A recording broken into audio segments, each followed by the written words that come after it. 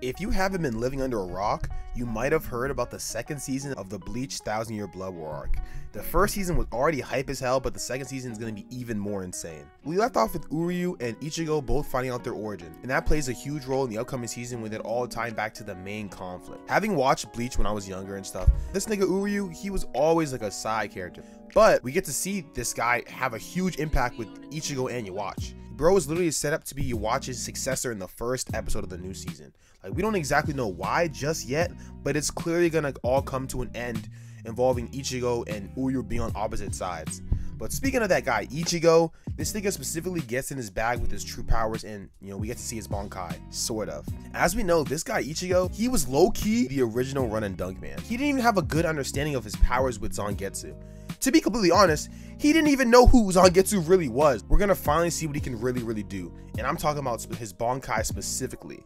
But speaking of bankais, we get to see a lot of them this season. I'm not going to touch on who specifically, but just know that it's a lot of fan favorite guys and people we've been waiting for a long time.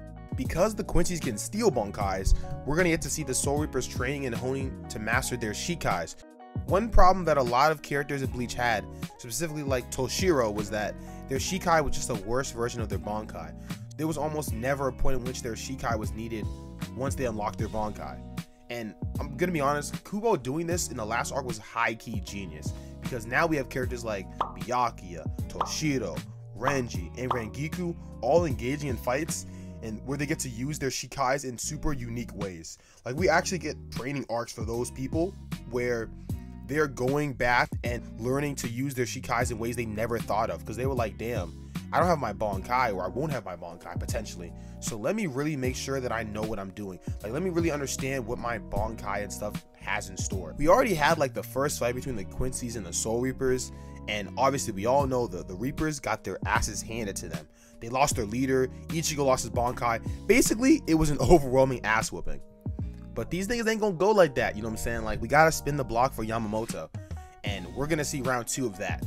And this time, these niggas are training just a little bit more. So we're gonna really get to see characters like kenpachi, you know, Byakuya. Like, we're gonna really get to see those guys in their bags for this second season. Like, it's gonna be really tough to see.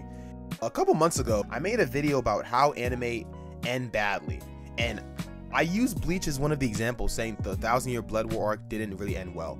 A big reason why Bleach ended badly was because 1, Kubo was sick, and 2, he was kind of, you know, forced to rush the series, and that caused it to end really badly. Because I think 3 or so years before the series ended, he said in the Fullbring arc that he had like 10 years worth of content in just that. So the fact that he says that, and then less than half a decade later, the manga's over, it's like, damn, he had a low-key cut corners. But with Kubo obviously having a hand in working on it, we're gonna have a chance to see Bleach more of how it was supposed to always be. Like, in the trailer, we hear that nigga Shinji say bankai, and obviously you might think, oh, that's whatever, like, that's not a big deal. But it's very important to know that in the actual manga, we never got to see that. Like, Shinji never used bankai. I think it was actually in like a light novel we got after the manga ended that Shinji's bankai was basically not only revealed but shown. And if we're getting shit like his bankai, that got me thinking about a lot of other things in the anime that we may get that the manga did not. And that shit is mind-blowing to me. Like, we could get the remaining bankais we haven't seen. We might be able to finally see what Ichigo's true powers are. Like, shit, if we're lucky, we might even get some stories involving characters that we didn't get to see in the original manga.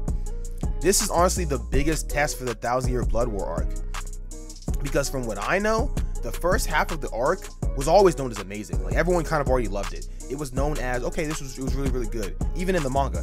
It was only the second part that got a little jumbled up and rushed, obviously because we know what happened to Kubo's health and whatnot. So I'm paying close attention to what's going to be added to it. Like, because there's a chance that not only can the anime surpass the manga, but it could be something super special. They end this arc properly, like the way Kubo wants it to be ended, and Bleach could be looked at way more positively.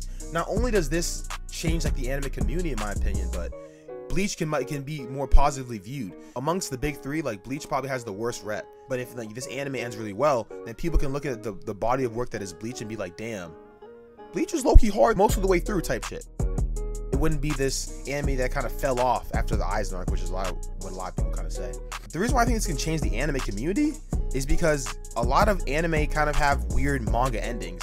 But if we're getting like I mean, this is obviously not gonna happen for every series, but if we're getting new animes for some shows and the creators a part of it, we might be able to get better endings. But either way, it's gonna be peak, so you don't want to miss it. We're gonna get to see a lot of great Bleach and anime content, so don't forget to like, subscribe, and hit that bell notification for more.